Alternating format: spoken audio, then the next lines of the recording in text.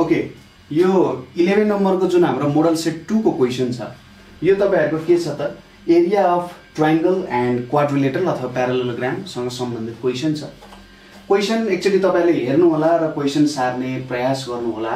यहाँनेरि तपाईहरुलाई फिगरहरु दिएको छ। यदि फिगर राम्ररी देखिएको छैन भने म तपाईहरुलाई यहाँ थोरै फिगरहरु राम्ररी मिलाइदिन्छु। यसरी यो एउटा प्यारालेलोग्राम छ है। यो फिगर सार्न सक्नुहुन्छ तपाईहरुले। यसरी स्ट्रेट लाइन छ, यहाँ पनि यसरी स्ट्रेट लाइन छ अनि यहाँ पनिको फिगर हेर्नु है। यतापट्टिको नि फिगर हेर्नु होला। म यसको के भ्यालुजहरु छ त्यो पनि तपाईहरुलाई यहाँ नेरि लेखिदिन्छु है त। ओके ल यो भयो, यतापट्टि यो बी भयो, यतापट्टि यो सी भयो, यतापट्टि यो डी भयो, यतापट्टि यो एम भयो, यतापट्टि ए भयो। त्यसैगरी यो पोइन्ट जुन चाहिँ यहाँ क्यू छ, यहाँ पी छ, यो एन छ, यो ओ, यो एल र यो एम। ओके यो पोइन्ट्सहरु दिएको छ। अब यो फिगरलाई तपाईहरुले एकचोटी स्क्रिनशट गर्नु होला। ओके स्क्रिनशट गर्नुभयो। अब क्वेशनमा के भनिरहेको छ in the एडजोइनिङ figure triangle ABC. अब यहाँ एबीसी ट्रायंगल भनेर त राखेको छैन, तथापि हामीले यहाँनेरि एउटा ट्रायंगल बनाउन सक्छौं। एबीसी ट्रायंगल यसरी यहाँनेरि जुन यो ट्रायंगल देखिराख्नु भएको छ यो एबीसी भन्ने ट्रायंगल भयो। BCD and प्यारालेलोग्राम एबीसीएम are standing on the same base BC and between the same प्यारालल lines AD. यो एडी जुन छ यो एडी र यो बीसी जुन छ एकअर्कासँग प्यारालल छन्। अब फर्स्ट क्वेशन हामीले के सोधिरहेको छ भने what is the relation between triangle ABC and प्यारालेलोग्राम एबीसीएम भनेर भनिरहेको छ। अब यहाँनेरि के हुन जान्छ त ए नम्बरमा तपाईहरुले के लेख्न सक्नुहुन्छ भने एरिया अफ ट्रायंगल एबीसी। अर्को चोटी देखि हामीले मानव प्रुफ गर्दाखेरि चाहिँ लेखिराख्नु पर्दैन यो एरिया अफ भनेर चाहिँ, किनभने यति लेख्दैखेरि हामीले के बुझ्नु पर्छ भन्दाखेरि ओके यो चाहिँ के हो त एरियाको कुरा गरिरहेको छौं है भन्ने कुरा बुझ्नु पर्यो र एक्जामिनरले पनि बुझ्नुहुन्छ। एरिया अफ ट्रायंगल एबीसी भनेको 1/2 of area of प्यारालेलोग्राम PRM palm लेखे तपाईहरुले प्यारालेलोग्रामै लेख्नु एबीसीएम। किन त यानी reason since both are standing on same base, both are standing on same base and between same parallel line। अब यहाँनिर अर्को लजिक पनि यसमा दिन सकिन्छ है। यसमा अर्को लजिक पनि दिन सकिन्छ। के लजिक भन्दा यो एबीसीएम भन्ने जुन प्यारालेलोग्राम छ यसमा यो एसी एउटा डायगोनल हो। एसी डायगोनल जब प्यारालेलोग्रामले डायगोनलको कुरा गर्छ, प्यारालेलोग्राममा डायगोनल आउँछ, त्यसले त्यो प्यारालेलोग्रामलाई दुईवटा बराबर ट्रायंगलमा डिवाइड गर्छ। त्यो प्यारालेलोग्रामको कन्सेप्टै हो। भनेपछि अब यो एबीसी भनेको त एउटा ट्रायंगल हो। यो ट्रायंगलको एरिया जुन छ त्यो भनेको त पुरा प्यारालेलोग्रामको एरिया भन्दा आधा हुन्छ नि। तपाईले त्यो लजिक दिदा पनि नराम्रो चाहिँ हुँदैन, तर खासमा हामीले अहिले यो प्यारालल लाइन र बेसहरुको कन्सेप्ट पढिरहेको छौं, त्यही भएर मैले चाहिँ यो लजिक तपाईहरुलाई प्रेजेन्ट गरेको हो है त। त्यो लजिक दिदा पनि हुन्छ, तर त सानो क्लासमा पढेको लजिक हो। अहिले चाहिँ यो लजिकबाट एन्सर दिँदाखेरि अझै बेटर हुन जान्छ है। नेक्स्ट क्वेशनमा के भनिरहेछ भने proof that area of triangle ABC and BCD. यो एबीसी को एरिया र बीसीडी को एरिया इक्वल छ भनेर प्रुफ गर भनिरहेछ। तपाईले यो फिगर त निकाल्नु पनि हैन। अब यहाँ हेर्नुस् है त, यसको लागि चाहिँ हामीले टु प्रुफ यहाँनेरि लेख्ने, टु प्रुफ यहाँनेरि एरिया अफ ट्रायंगल कुनै नयाँ कन्स्ट्रक्सन गर्नु पर्दैन। ABC equals to area of triangle BCD भनेर लेख्ने। अब हामीले यहाँ एउटा के गर्नुपर्छ, टेबल बनाउनु पर्ने हुन्छ है। एउटा टेबल बनाउनु पर्ने हुन्छ। ओके एउटा टेबल बनाऊ। यहाँनेरि यसरी मैले एउटा टेबल बनाए है। अब यहाँनेरि एउटा लाइन बनाऊ। यहाँनेरि यसरी एउटा लाइन बनाए। यतापट्टि स्टेटमेन्ट, यहाँनेरि स्टेटमेन्ट भनेर लेख्ने र यतापट्टि के लेख्ने, रिजन भनेर लेख्ने है। अब पहिलो रिजन अथवा पहिलो कुरा भनेको यहाँनेरि अघि नै हामीले फर्स्ट स्टेटमेन्टमा लेखेको एरिया अफ ट्रायंगल एबीसी भनेको हाफ अफ के हुन्छ प्यारालेलोग्राम एबीसीएम भनेको यहाँनेरि यसरी लेख्दिने ट्रायंगल एबीसी इक्वल्स टु 1/2 प्यारालेलोग्राम एबीसीएम यसरी लेख्ने र यसको रिजन के हुन्छ स्ट्यान्डिङ अन सेम बेस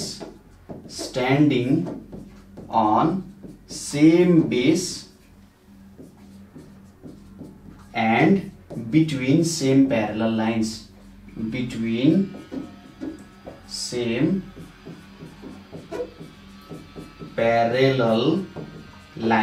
यो हुने भयो त्यसैगरी दोस्रो रिजनमा पनि हेर्नुस् त जस्तै यहाँ पनि के छ त भन्दा यो जुन बीसीडी छ बीसीडी र यो एबीसीएम को बेस सेम छ र यिनीहरु सेम प्यारलल लाइन्स बीचमा छन् कि छैन यो बीसीडी को बेस पनि यो बीसी नै हो र यो दुईटा प्यारलेलोग्राम र यो ट्रायंगल दुईवटा प्यारलल लाइन्स के बीचमा छन् यसको मतलब हामीले यहाँ के पनि लेख्न सक्छौं भने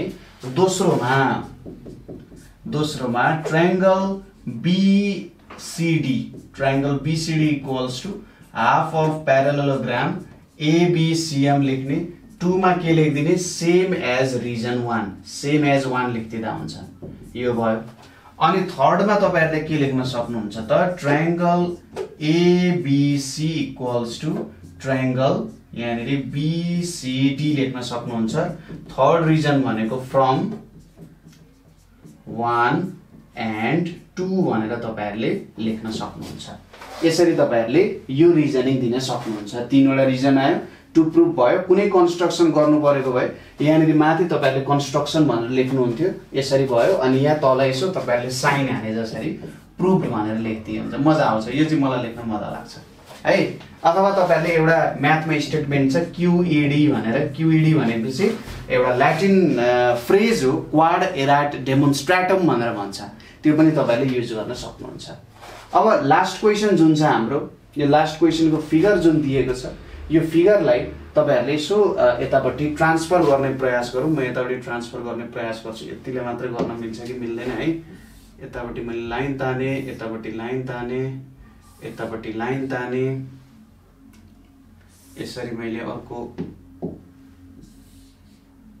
यो र यो त यहाँनेरि LMNO इज अ प्यारलेलोग्राम भनिरहेछ यहाँनेरि प्यारलेलोग्रामको कुरा छैन ल मैले यसरी जोडिदिए यहाँ अनि यहाँदेखि यहाँ जोडिदिए त्यसपछि यहाँदेखि यहाँ जोडिदिए है यो LMNO प्यारलेलोग्राम भयो यहाँदेखि यहाँ यसरी अनि जोडिदिने यति जोडियो अब यसलाई ट्रान्सफर गर्न मिल्छ कि मिल्दैन यतिलाई मिल्दैन रहेछ ओके तथापि यहाँनेरि हामीले फिगर आइसकेको छ यो LMNO छ अनि यतापट्टि Q छ यतापट्टि P छ यो LMNO एउटा के हो त प्यारलेलोग्राम हो भनेर मान्दिनुस् यहाँनेरि यसरी प्यारलल लाइन्सहरु छन् र यसरी यहाँनेरि यो प्यारलल लाइन्सहरु छन् हेर्दाखेरि नदेखिए पनि मान्दिन सकिन्छ के प्रुभ गर भनिरहेको छ भने यहाँ यो OQN को एरिया जुन छ यो OQN को एरिया चाहिँ कुनसँग इक्वल छ त भन्दा MPQ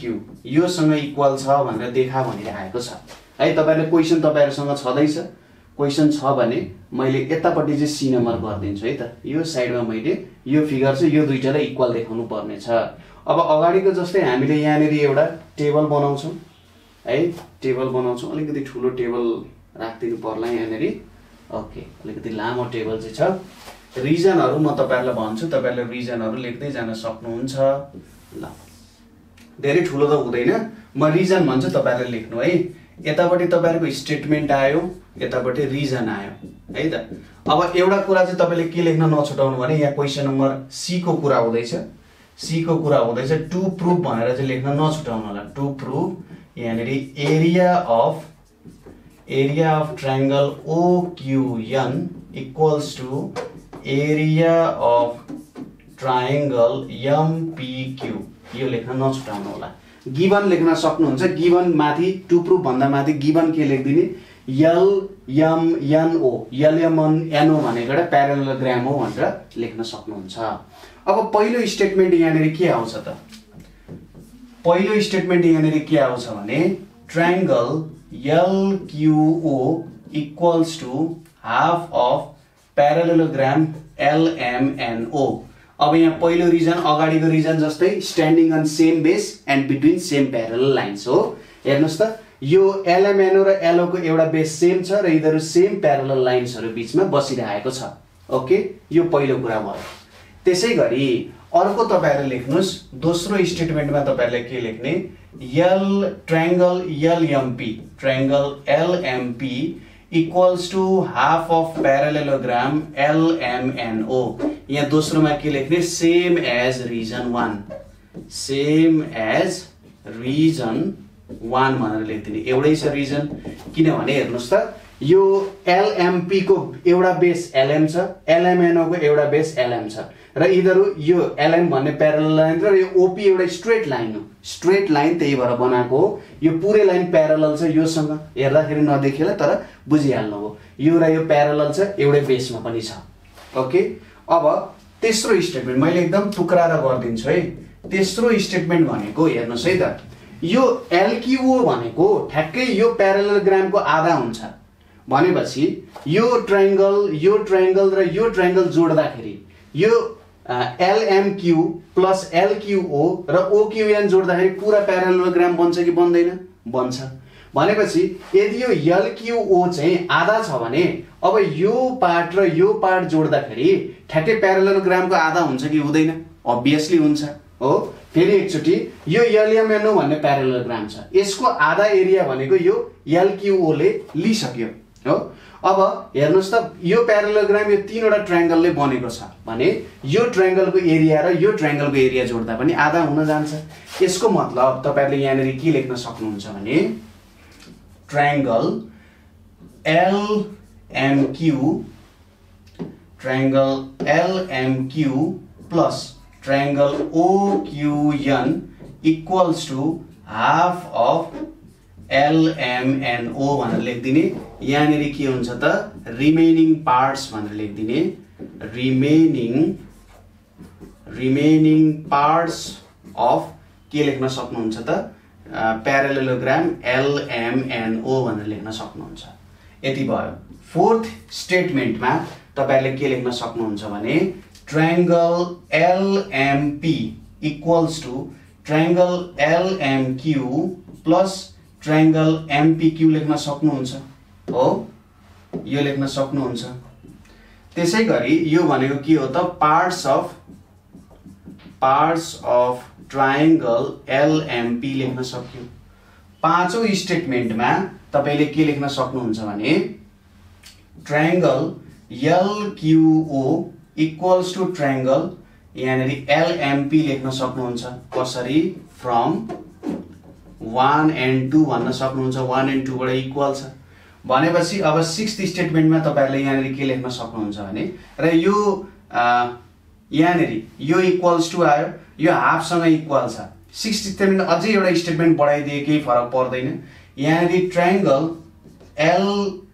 LQO भनेको ट्रायंगल LMQ प्लस OQN पनि भन्न सक्यो। कसरी भन्दाखेरि फ्रम 1 and कुन भन्न सक्नुहुन्छ 3 बाट, 1 and 3 बाट। यो दुईवटा ट्रायंगलको यो प्लस यसको एरिया भनेको यो एरियासँग इक्वल हुन्छ नि त, हुन्छ। भनेपछि अब सेभेन्थ स्टेटमेन्टमा तपाईहरुले के भन्न सक्नुहुन्छ भने यहाँनेरि LMQ plus triangle OQN equals to अब योसँग triangle LMQ plus triangle MPQ भन्न सक्नुहुन्छ। यहाँ 7 मा के भन्न सक्नुहुन्छ, फ्रम कुन स्टेटमेन्टबाट हो त यो, फ्रम तपाईहरुको यहाँनेरि एउटा 4, 5 र 6 बाट भन्न सक्नुहुन्छ। 4, 5 र 6 बाट भन्न सक्नुहुन्छ। अब यहाँबाट त आन्सर आइहाल्यो। यहाँ तपाईहरुले 7th नम्बरको 8th नम्बरको स्टेटमेन्टमा के भन्न सक्नुहुन्छ भने triangle OQN equals to triangle MPQ भन्न सक्नुहुन्छ। यो MPQ हो। कसरी भन्दा 8th स्टेटमेन्टबाट क्यान्सलिङ कमन पार्ट्स भन्न सक्नुहुन्छ। क्यान्सलिङ आउट कमन पार्ट्स भन्न सक्नुहुन्छ है त। क्यान्सलिङ आउट कमन पार्ट्स यसरी तपाईहरुले भन्न सक्नुहुन्छ। यसरी भनियो भने तपाईहरुको प्रुफमा कुनै पनि तरिकाले कसैले पनि काट्न सक्दैन, कुनै वेमा पनि यसलाई काट्न मिल्दैन, यो प्रुफलाई काट्न मिल्दैन। यति गर्नुभयो भने हेर्दाखेरि लामो छ तर हामीले किन यति लामो गरिरहेछौँ भन्दाखेरि यति गरिसकेपछि तपाईहरुले सबै कुराहरू एकदम मजाले बुझेर गर्नु भएको छ भन्ने बुझिन्छ र सबै स्टेटमेन्टहरूलाई एकदम टाइट छ क्या, कहीँबाट पनि तपाईहरुको उम्किने ठाउँै छैन यसमा। हो यसरी गर्नुहोस्। यो क्वेशनलाई हुन 2 मार्क्स छ तर पनि सजिलो छ, धेरै गाह्रो छैन, धेरै दिमाग लगाइराख्नु पर्दैन, सजिलो छ, मजाले गर्न सकिन्छ।